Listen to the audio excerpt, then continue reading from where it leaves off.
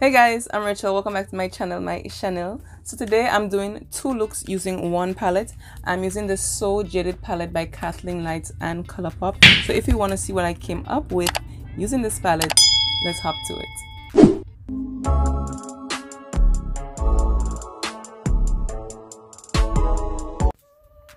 Okay, look at this palette. It is gorgeous. I love this palette so much. Okay, so I'm starting with citrine. Citrine is this sort of yellow color, and I'm applying that in my crease with my Morphe M433 blending brush, and I'm building that up as my transition color. Then I'm taking the shade Garnet on a Jaclyn Hill brush, and I'm pressing it on the outer corner first, get it real pigmented, and I'm going to bring the excess in directly in my crease and blend the two colors together, citrine and garnet. And then I'm taking Pearl and I'm applying that on my lid as if to create a cut crease, but not exactly cutting my crease. And I'm gonna apply it wet as well, just make the pigment pop even more.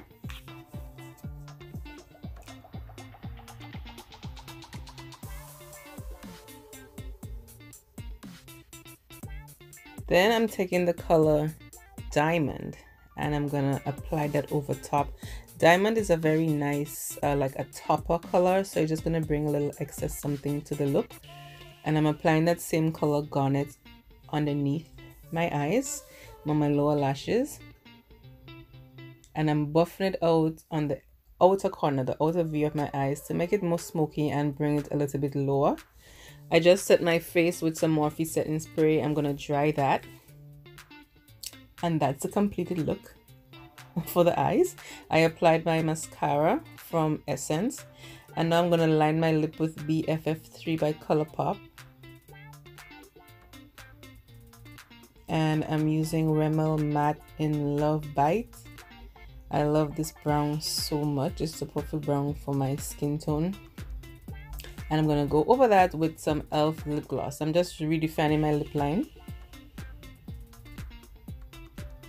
And I'm applying some lip lacquer lip gloss from e.l.f. It's just a clay color, and that's look number 1. Soft and simple.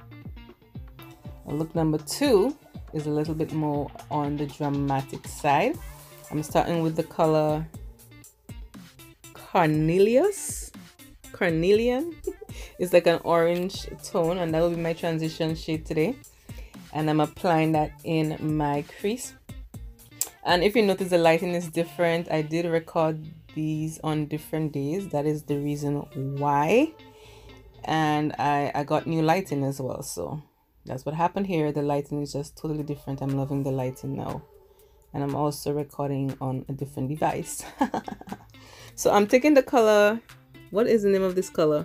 Sapphire, and I'm creating a halo eye. So I'm applying it on the inner corners of my eyes and the outer corners of my eyes, and when I feel like I have the pigmentation that I want, I'm going to connect the two colors in my crease. So here I'm just blending them together with no excess product. I'm just dragging them together to create a little more gradient and transition. And I'm taking that same brush with nothing on it, go over, is a back and forth motion. And I'm redefining the color, because sometimes with pigments like that, with colors like that, they tend to lose their pigmentation after you blend them out. So I'm just doing that, re-intensifying it. And I'm applying the color, turquoise, to the center of my lid. I didn't exactly have to do this, but I did it anyway, create a nice gradient and dimension. I'm taking the color Aquamarine, and I'm applying it with my finger because I feel like it applied better with my finger than with a brush. And then I'm going to take this pressed glitter in Opal. It's such a beautiful glitter, and I'm just going to apply it to the center of the Aquamarine color. Then I'm just going to buff everything together and make sure it's well blended. So I lost the clip for this, but I applied the same, I did the same thing to my bottom lashes, the two different blues, and I created this halo look, and I applied black in my waterline. Now here I'm using Colourpop and Shayla, ooh, and I'm gonna line my lips with BFF3 lip liner.